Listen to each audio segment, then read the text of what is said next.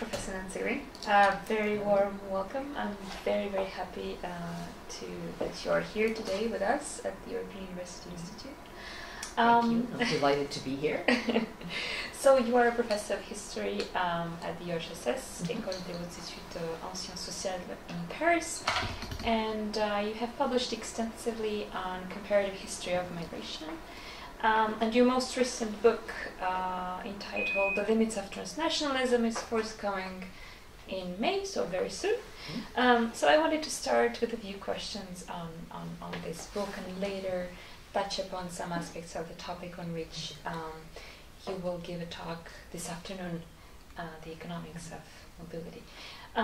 So the first question is, so in your forthcoming book, we had the chance to read one of your chapters today for the masterclass.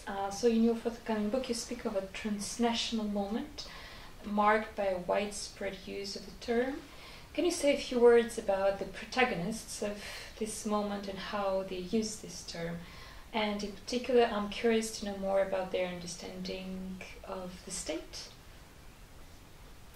Well, the term appeared in the early part of the 1990s. There had been uses of it previously, but the term that seems to have really took off in the early part of the 1990s came about in different contexts. So there was one use of it in the United States history in order to talk about the necessity of internationalizing U.S. history.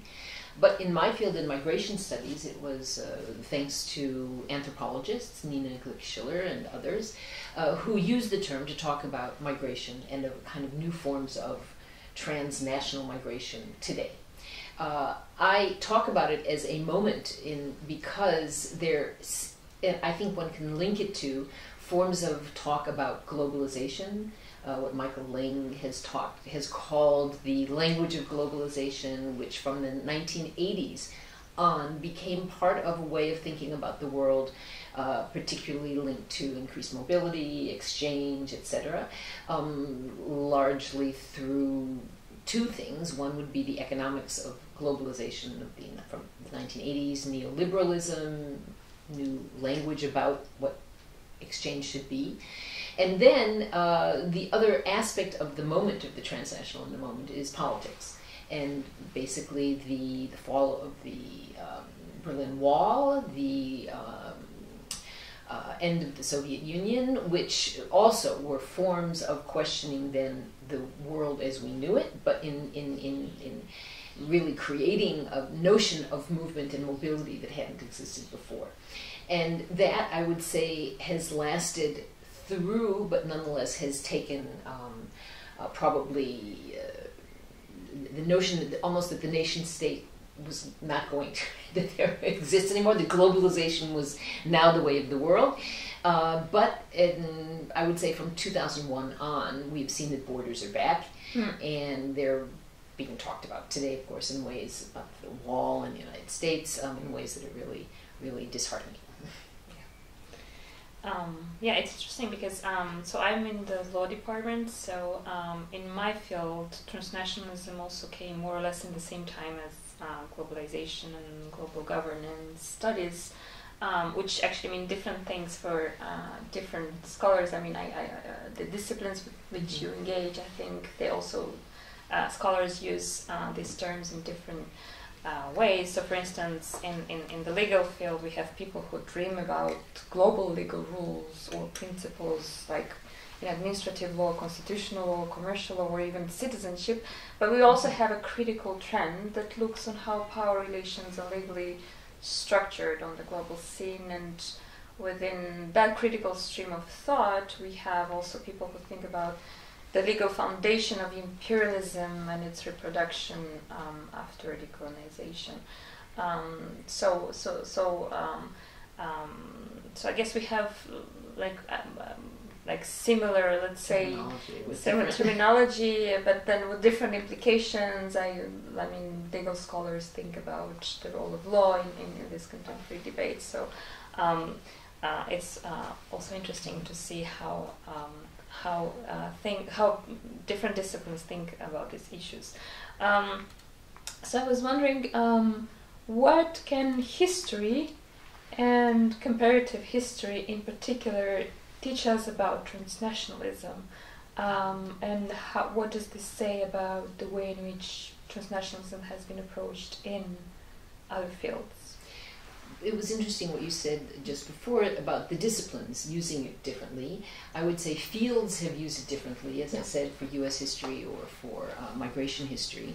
But also there are competing terms, so that in a way, and that they're sometimes used interchangeably. So comparative history, transnational history, global history, just for historians.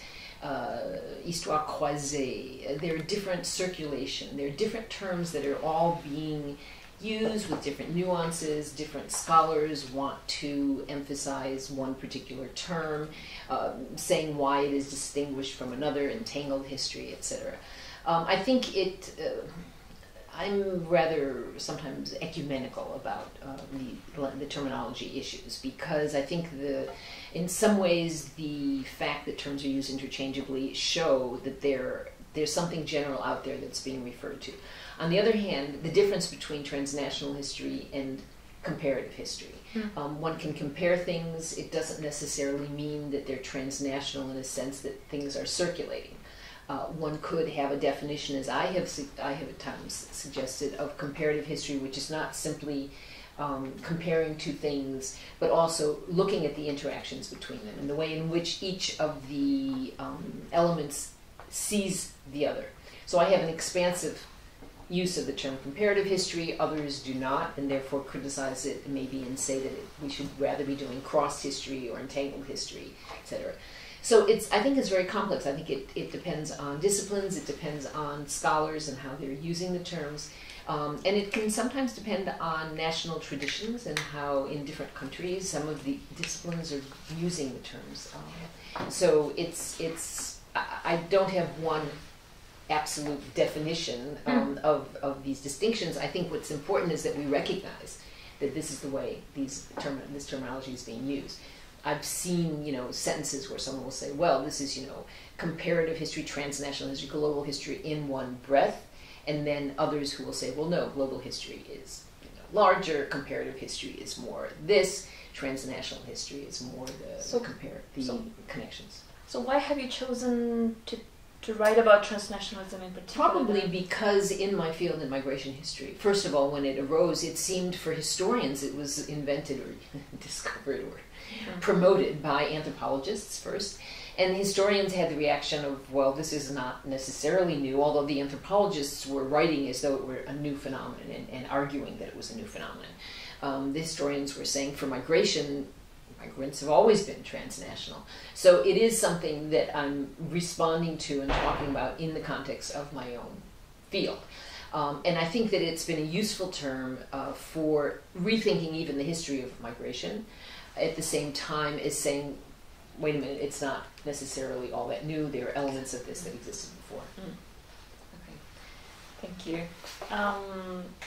So in your work you put forward an alternative to the ways in which transnationalism has been approached so far, as a way to address your own critiques on the overemphasis of agency, right? So can you say a little bit more about this and how it relates to the structure-agency debate?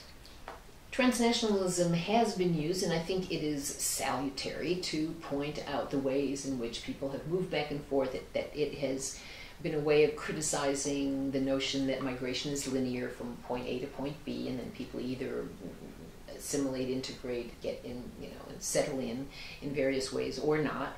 And so in that respect, it has been useful. However, the tendency is often on, and it is exciting to think about, well, there were more connections in the past than we thought about or looked for or found.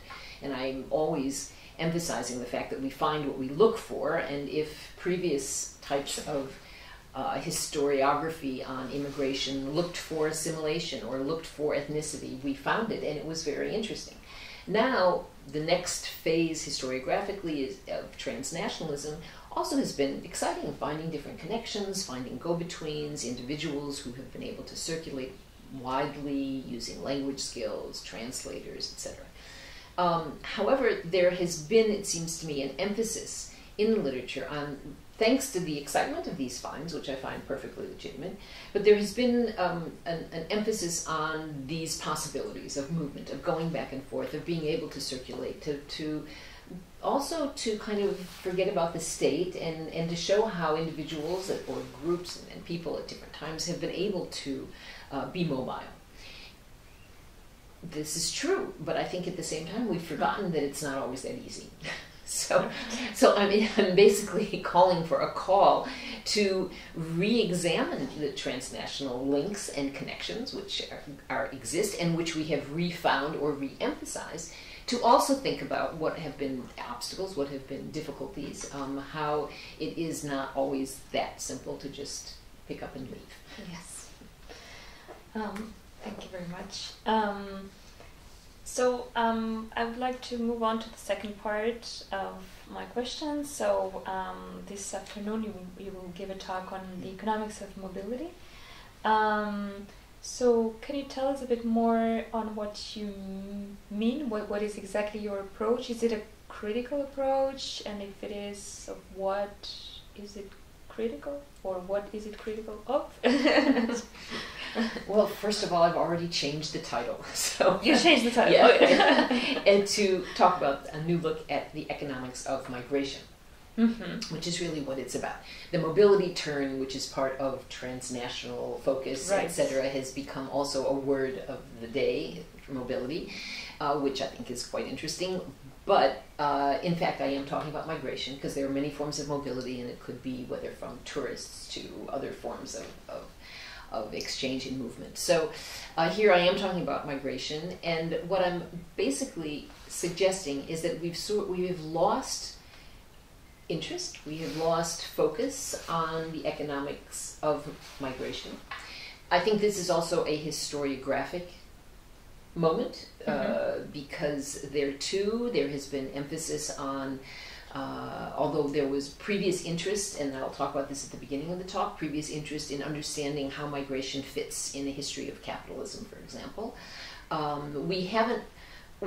This kind of got lost with the linguistic turn, I think, and some of the other interests, even in citizenship, which is a very important issue. But the economics of people moving and what that means, and at different levels, I think is something that we have lost sight of. And yet, I think could maybe be helpful in today's climate to come back to that in order to get away from a discourse which on immigrants, which particularly a derogatory discourse, which focuses really mostly on the cultural otherness of immigrants. And if we come back to thinking why people move, how states can benefit from immigration, I think it would be useful in today's context. Absolutely. So I was wondering, how does your so this move of analysis of economics of migration, like how within this move, how do you approach the distinction between political and economic migration, which is so much ingrained in political and legal thinking today? So does your approach build on it, or does it somehow challenge it, or maybe go beyond it? Or maybe it's a step to the side, or or backward, no. No. But simply in terms of thinking about the economics of migration, I think there are things in the literature which exist but which are no longer part of the debate. And in the talk, I will talk little about the politics of migration or citizenship issues, even though I know this is the citizenship group which has organized the talk. I'll mention citizenship a bit at the end. I mentioned like the political-economic distinction, mostly in the sense that there are people who flee war and there are people who migrate No, so that the question for economic reasons. So this is the distinction that I personally have a problem with, because it's me too. Yeah. And I don't address it explicitly in the talk, but it's maybe almost understood, because yes, there's been a great debate over the last few years, particularly between the difference between refugees and migrants. And I think many other scholars have said yes, there are differences, but at the same time, the distinction, first of all, can be used in ways which are not helpful.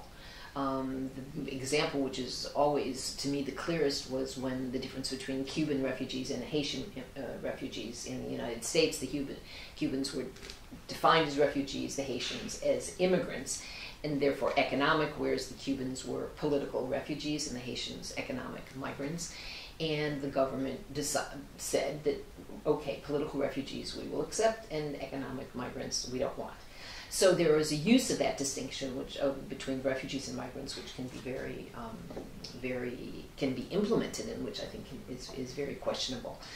Another reason why I question the distinction is that refugees, and with all of the trauma that implies, and which I respect, and refugees who themselves do not necessarily want to be called migrants and don't want to be confused with economic migrants, nonetheless eventually will become economic migrants in a sense. So over time, the two groups, even with very different starting points, have similar problems of settling in.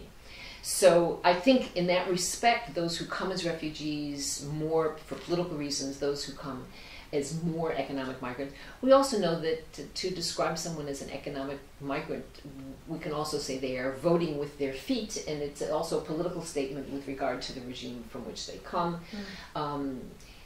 So there are a lot of problems with those distinctions. And so when I'm talking about the economics of migration, I haven't made an explicit distinction in this paper in any case about refugees and economic migrants. So I'm talking about the economics of what people have to do in order to migrate, but also even in order to flee. So there's much of it which also refers to the kinds of difficulties and costs involved for individuals en route. Right. Very interesting. Thank you. So when I read your abstract, so what I understand from it is that you're mainly interested in how supply and demand of labor historically underpinned migration. So you choose labor markets as your main angle. And I was wondering how imperialism, understood mostly in its economic dimension, plays out in your understanding of labor markets. Like, would you also address this aspect, or? I think that the geopolitics linked to labor markets, which is probably not a good way of saying it.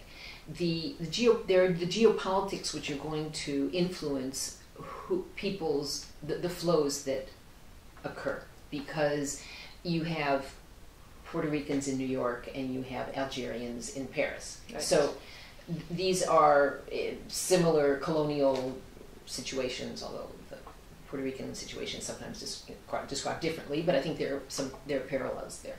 So there are geopolitical migration flows, but which at the same time are also economic migration flows. So they're informed by the imperial colonial connection, including whatever forms of discrimination or imaginaries about the populations involved, including notions of hierarchy that exist before people even migrate. So I think it's part of the factor of it. But even in those cases, I think that one cannot study just the imperial, even racial aspect of these flows without also understanding the economics that are at work at the same time. So it's not to give greater valence to one or the other, but to say that we need to kind of remember also that these migration movements have also taken part in specific moments where economically it was more possible to do this or that. Right. Thank you. And one last question, linked more to the contemporary events. So migration is a hot topic today, has been an important aspect of Brexit. It has been also defined for a few years now as a crisis in Europe, and this in turn sparked the rise of the far right in several member states. So I was just wondering, from your perspective, how can history help us understand these contemporary developments? And another question, if I don't know, if you were to speak to, let's say, Viktor Orban or Matteo Salvini, what would you tell them as a historian? Well, first of all, in talking about migration as a crisis today, I always repeat crisis for whom. It's defined as a crisis for the countries of immigration.